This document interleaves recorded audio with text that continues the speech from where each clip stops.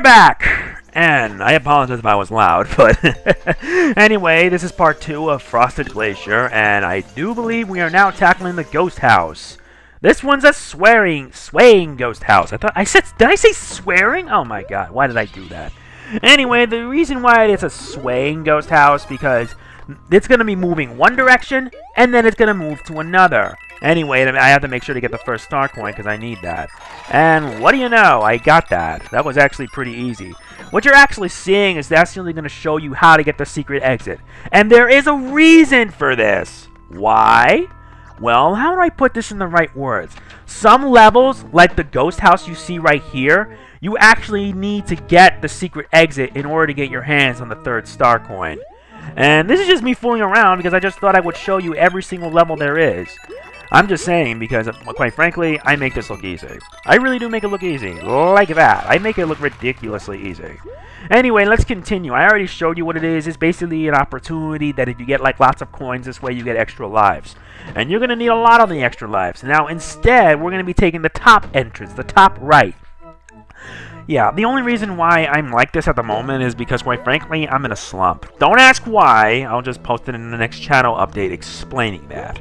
Anyway, let's keep on moving. Anyway, I'm going to keep on taking here. I have to take this passageway here because you need to take the one on the left here. Yeah, there's a reason for that because you need to get, I think, star coin number 2. You're going to need number 2 quite. Anyway, never mind. I can't believe I said that. Anyway, you need to keep on running. You need to run as fast as possible. Why do I say that? Because you need to use these platforms that are moving with you so that way you can get star coin number 2. And like that, I make it look easy. I make it look ridiculously easy. And if you don't believe me, just wait till you see me get the regular exit. You're going to flip at how fast I did it. Though, quite frankly, any speedrunner would probably get jealous of me, but whatever. I don't think it matters. Anyway, let's keep on moving and keep on going, since now we need to take different passageways. Yes, I could say that there's, like, different ways, though, quite frankly, you already know. You need to take the bottom right where it's hidden, so that way you can take it. Anyway, this last part here, to get the secret exit, you need to jump up top, hit the switch, and you need to stay in the middle and keep on jumping. The more you jump, the further higher you go. And if you reach high enough, you should be able to reach a secret passage up there, like what I did, quite frankly, and that was ridiculously easy, and you'll be able to make it. Now, here's the best part of it. Not only do you get access to, I think, the secret exit, but you also get your hands on star coin number 3. When I first did this and I was running out of time, I was so totally angry. And thank God for that, I got all 3 coins, and I make it look easy, too. And you want to know what the best part about this is? I suffer no damage either, and that to me is really good. Anyway, I keep on going. I hit a P-switch so that way I can just follow the trail of coins, and I get an extra 1-up, and I'm already at 97 lives. And with that, we get the secret passage that occurs when you unlock the secret exit. Yeah, I always say that all the time because this is unscripted to let you know, and I really mess up when I make, like, say my lines. So anyway, let's see where this leads us. And quite frankly, it's a long path. Now, why do I say this? Because most of the secret exits that you beat afterwards lead you, I think, to passageways that either lead you to World 5 or World 6. I don't know. It's just me. But anyway, let's head back in there, and you're going to watch at me at my finest, at my best. Sit back and enjoy.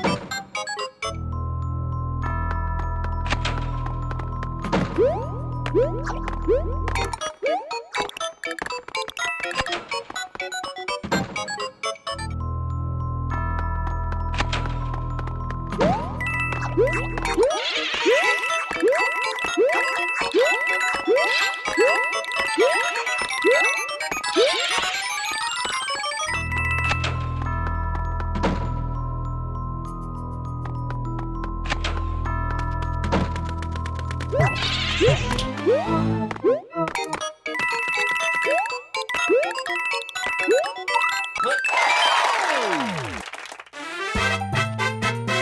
yeah, Mario time! Did you like it? I made it look easy, and I completed the course in 100 seconds or less. I would have just bragged about it, but I don't know, maybe not. Anyway, I unlocked passageway into the castle, which is all that remains. And I decided to just pick a fight with these Cooligans because I need at least some extra items. Though all they'll ever give you is stars, and I don't think they really do give you much. So basically what I just do here is just stand in this one spot, fire fireballs, and that's it. It's ridiculously easy, and if you notice the life counter up above on the top left, that means I have about 99 lives. And no taking off the cap here. Forget it. And this is where, at this point, I have one too many items. At certain points in the game where you need to make a difficult choice, you need to give up an item that you already have. Yeah, that sucks. But anyway, let's now tackle the secret passage, since, quite frank, the secret area. I apologize if I keep messing up my lines, but what can you do? Anyway, here it is, Flipper's Lake, and let me tell you, Flipper's Lake is, quite frankly, one of the worst secret levels I've ever dealt with, because of one simple reason: these Flipper seals. These Flipper seals are just ridiculously annoying to deal with. Not only that, but there are also these platforms that when you reach low enough, at a certain point, you can time your jump and be able to reach higher than before. Though with the piranha plants who like blowing out these spike balls, just shoot a ice flower at them and they'll freeze, and that's about it. Though I'm really trying to figure out how all of it works, it really didn't, believe me. Anyway, I decided instead to take the high road. I gotta watch out for the flippers right there, because these flippers are annoying. You wanna know what the worst thing about this level? Yeah, I forgot to mention one other thing. You don't have much time. You really don't have much time here, and I was literally flipping out over what I need to do. And yes, this is just a really bad case of trying to figure out what the hell you need to do. I apologize if I repeat that. I got sidetracked. But you get my point. Quite frankly, this is where I begin to screw up, and I decided to just rely on luck just so I can make it.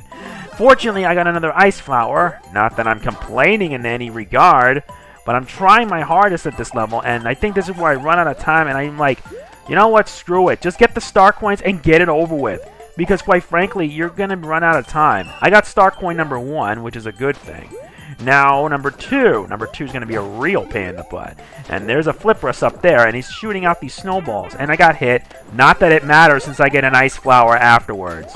Yeah, there are 2 things I should mention in secret levels like these. The secret areas with these levels that help you unlock into higher. There are 2 things you need to know. Number 1, there are no checkpoints at all. And number 2, if you lose a life in a checkpoint, you have to go through the entire level all over again. That's lame. More lamer than Sonic 06 with Kingdom Valley. That sucks. Anyway, I got star coin number 2, but I'm running low in time, and time is something, unfortunately, I don't have. Made worse by the fact that if I don't do something fast, I got hit, so that sucks for me. And at least the invincibility ran out, and I was able to get out of there, so much for that, Flipperus. Oh, yeah, no, wait, no. I made a mess up. I apologize. And I timed it up right, and I wasn't thinking straight. I was thinking if this is the area here, then I thought, no, that's not it. And I'm already down to about less than 120 seconds. Yeah, this is the first time in a level where I'm actually flipping out, and I don't really know what to do.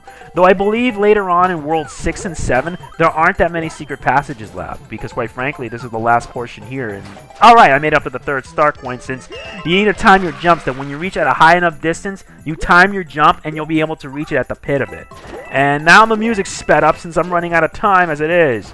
Come on already. I want to get out of here, because if it hits 0, I lose a life, and that's going to add to my death count. And it's not because of the fact that I lost a life, it's because of the fact I ran out of time. And with that, I completed with only 76 seconds left. Do you blame me because I'm at least trying? I doubt it, but whatever. It doesn't really matter. I got all the star coins. Only 1 level remains, and I'll be able to finish it once and for all. So, it looks like we access a pathway. This one leads to World 6! Well, what do you know? It leads you to World 6. We're at Rock Candy Mines, which I will cover later on. And like in every previous run I do whenever there's a save option, I don't save whatsoever. I really don't save. So anyway, now let's head back all the way up, and now we tackle the last one. Frosted Glacier's Castle. and an appropriate name, Wending Shifting Castle. Now, ask yourself, why is it shifting? Yeah, these platforms that you see that move either up, above, or below are the main focus of this level. Basically, you need to keep on moving, and sometimes you're going to have to go under so that way you'll be able to reach, like, the bottom area. Fortunately, I did, because I need to get myself a much-deserved ice flower, but you're going to see how it's going to be useful here. And not only that, there's also one more situation you have to contend with. You also have to contend with thwomps and thwimps. You never seen a thwimp? You haven't seen a thwimp since, I think, Super Mario World, though I wonder if they were in New Super Mario Bros. Wii. I don't know if they were in NSMB2, because I'm not going to complain about that, because that one, I believe, is too ridiculously short. Anyway, to get the first star coin here, you just need to move for the thwimp, and then you time your wall jump. Pretty simple. Anyway, you keep on going, passing the checkpoint, and that's no big deal here. And you got to watch out here, because I think at this point, because now you have to deal with these thwomps. Just wait for the platforms to, like, rise up, and then you run. If you time your move too late, you're going to end up in a bottomless pit, and that will hurt you. Anyway, to get this second coin here, I think you need to, like, time your jump right. Yeah, what was it? Oh, wait, I forgot. You need to time your jump above. Oh, yeah, I also forget. You can't even freeze these thwimps either. So, anyway, as I was saying to myself where to get the second star coin. I forget. Anyway, I just decided to head upwards, so that way... I thought to myself, what's the point of collecting coins if you already have, like, about 99 lives? You already have 99 lives, so I'm not complaining here.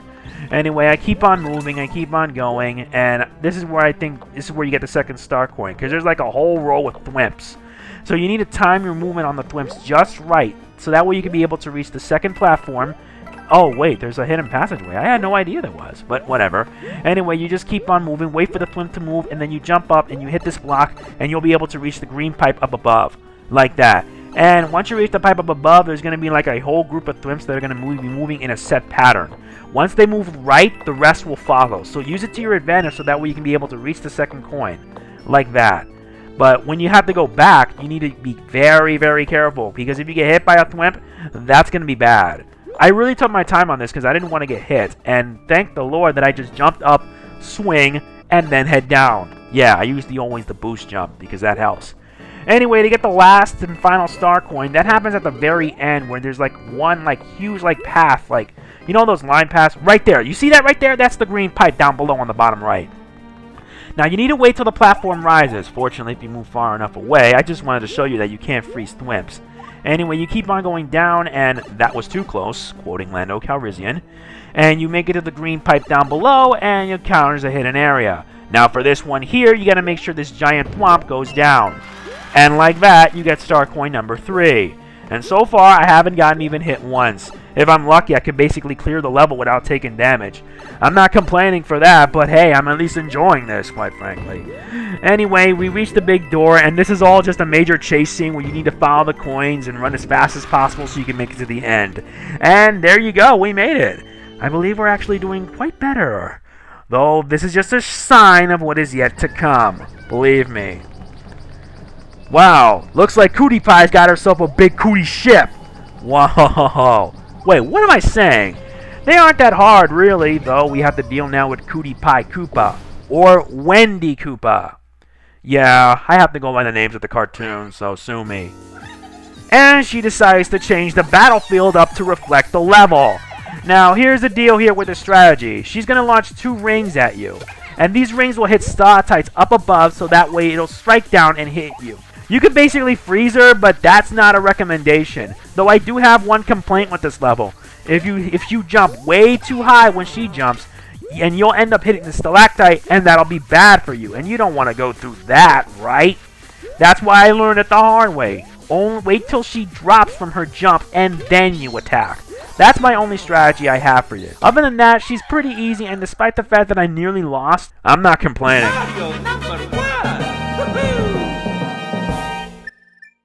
And with that, we complete World 4, and I already got all 3 star coins.